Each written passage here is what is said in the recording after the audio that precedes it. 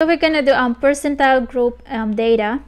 So this is the daily allowance of 60 students. They give us the class interval, the frequency, the cumulative frequency.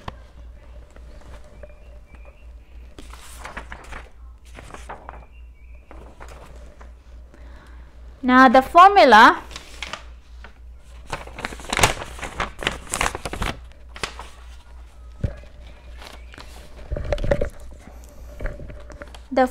that we're gonna use is P of K is equal to the lower boundary plus Kn over 100 minus Cf over Fpk and multiply by I.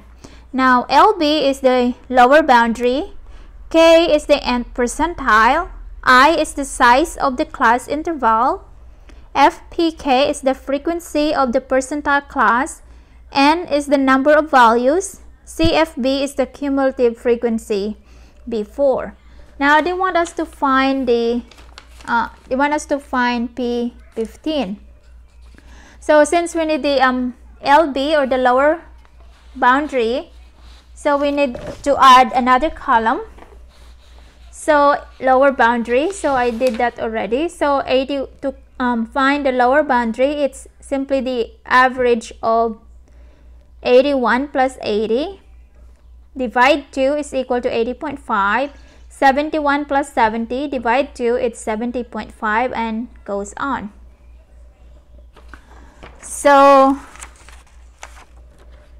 now let's write down our formula. So P of K is equal to LB plus Kn over 100 minus Cf over Fpk multiplied by I.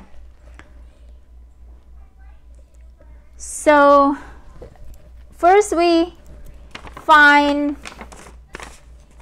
the location of P15. So P15 is equal to Kn over 100 is equal to 15 times n, the number of values, which is 60, all over 100, and this is equal to 15 times 60, 900, divide 100, it's equal to 9. So that means that the location is at 9. So 1, 2, 3, 4, 5, 6, 7, 8, 9. So it's in this location.